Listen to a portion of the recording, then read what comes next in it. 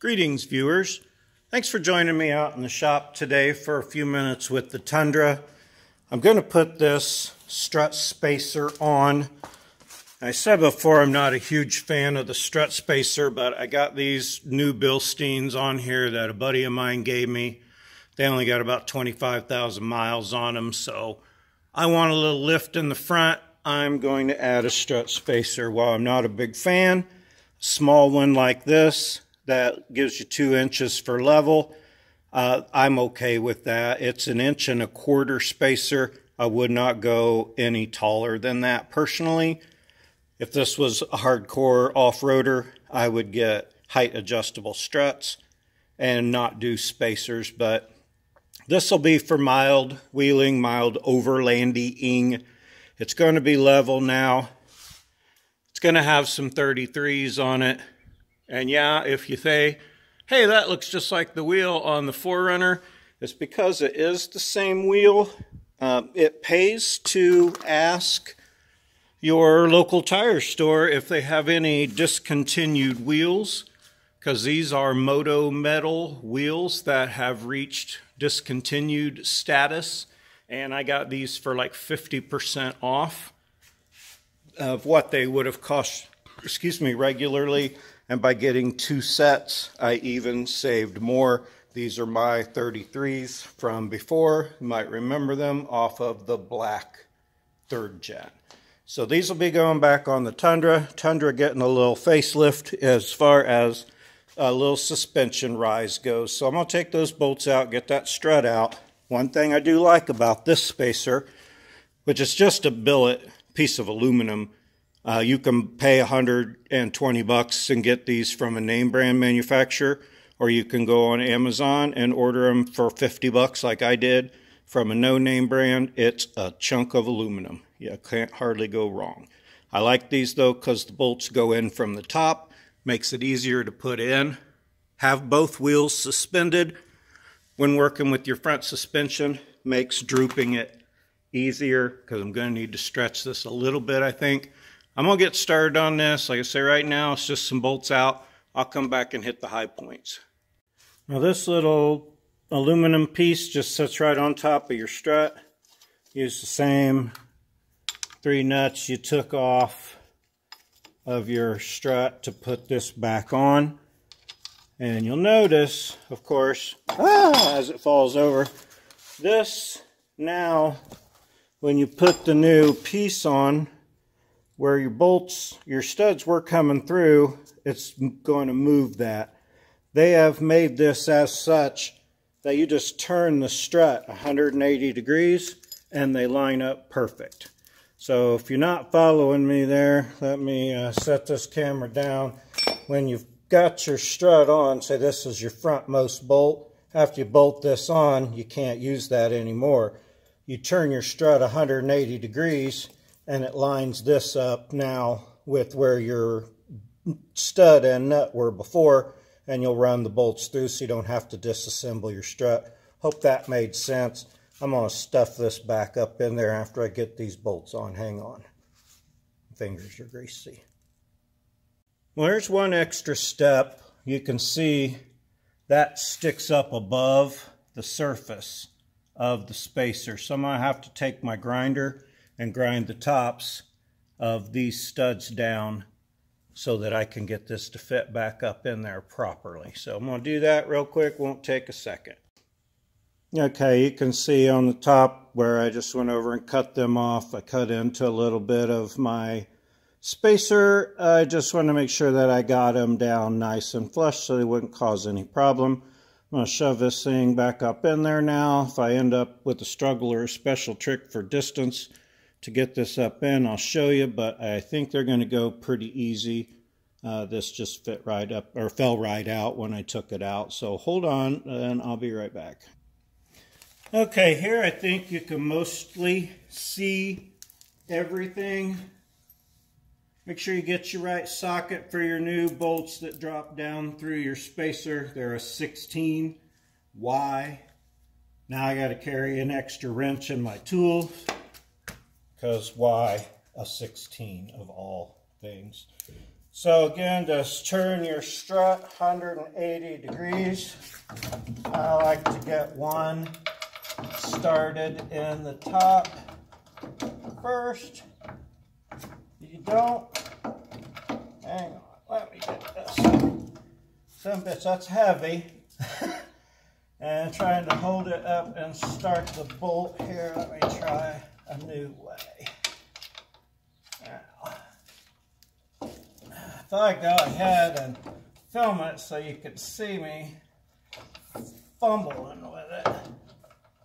It doesn't want to cooperate, of course, because I want it to, and it's heavy and stuff like that. Wow. Ah. Let me wipe my hands, clean this strut off a little bit, make this go on way too long. The struggle, literally, is real here.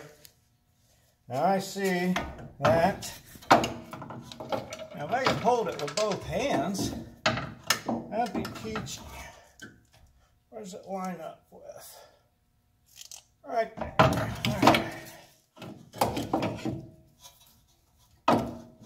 Now somebody out there has a better plan than this and is laughing at me right now, but that's okay. Lost my washer. I might edit this out. Okay, come on now.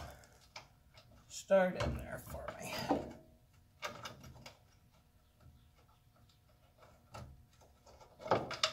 Well, you son of a gun. Right on it. There we go. Holy moly. Now you can get a couple, three of those started, but you don't want to tighten it up on the back or on the front because it'll push the strut out. So let me get one more of these started. Hope you're enjoying the laughter. But you can see we're just turning the strut 180 degrees. Now it's lined up to go in. Okay, these are much harder to get started than I had anticipated them being. Let me check that. Alignment of the hoe.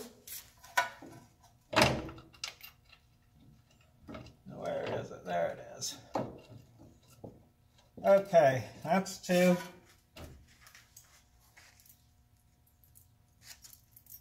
Get this third one. All right. Now I want to run these down enough to help hold this up, but you can see, ain't missing too awful much there at the bottom. If you get this too tight in the front, it won't let the strut push back as easy as you would want it to. So let me get a pry bar. Thanks for watching me fumble with that. I'll be right back. Okay, now you want to have your bolt ready to go through. Get you a nice pry bar. Find you a real good place to pry where it ain't going to fall out. Test and see what you get, how much you're going to need. I think I'm going to need more than I'm getting there. So let me see if I can get under another spot here. Get some better push. Everything is so greasy out here because I get greasy. So I'm going to try. Set my big fat ass down on that. That is really, really close. Tightening these top ones down just a little bit. I need a little bit more here. I'll bounce on it. See if I can get it. Well, I'm sitting on it. It ain't gonna let me have it. Hang on while I devise a better method. Okay, well, I hope you can see what the hell I'm doing here. Pry bar under here, under the suspension, hammer for leverage, big fat ass on the pry bar for squishing down, another pry bar under here. I'm going to try and pick the strut up enough to make it go the way I want it to go. Who's with me that this is eventually going to work? I got my bolt on the ready. Of course, my pry bar is directly in the path of it. My hands are filthy. Ah, shit. Almost had it. You get the idea. I'm going to do some more cussing. I'll be right back. Well, after fumbling with that for far too long, I just took a bottle jack, turned it upside down, and am cranking it down to get my bolt in. I'm almost there. So, duh. Thanks for watching me struggle with that. I hope you got some enjoyment from that. I'm going to finish cranking this jack down, push that down. Yes, it's excessive. No, it'll probably never be there again.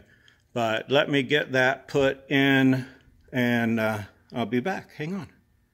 Okay, well, I got that one on. When you use the jack and the fender, don't forget to put a board up in there to help distribute the weight. I have this side to do. Absolutely just going to repeat that process without all the screw-ups. Second side always goes faster than the first, right? I'm going to hold off on this till I get it down on the ground with the wheels on it and all, and show you the fruit of my labor and what you watched me dick around for 5 minutes for. You'll get to see that, and then it'll be off to the alignment shop. So give me a minute to get this all done. Actually, you won't even know. It'll seem like I wasn't even gone. Okay, viewers, pretty mushy, rainy day, snow melting away. In my opinion, time well spent. The truck looks great. Man, I like it. Generally, I don't really like an aftermarket wheel.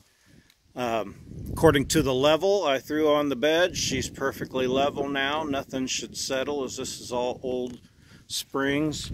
But yeah, man, I'm really pleased. I think it looks great. I got the yellow fogs in the front. This really gives it a good look. That TRD emblem really sets it off nice. I really think I made a wise choice with this level and these wheels and tires. Seems to go down the road just fine.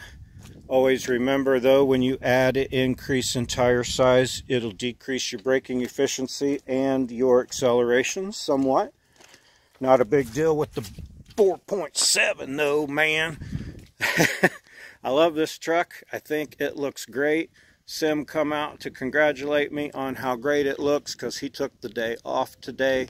So I'm super pleased. Whoops, dropped my camera there. With how this all turned out. And now when I tow, I got my airbags on to level it back up, and I got the cups on there for them, so if I'm flexing out it won't hurt anything. I think it's time to wrap this up and go have lunch. Appreciate you all. Check the links in the description. Hit the like and subscribe if you would please. I'm over 800 subscribers now. Woo woo! Alright, that was me being excited. Appreciate y'all. Have a great day.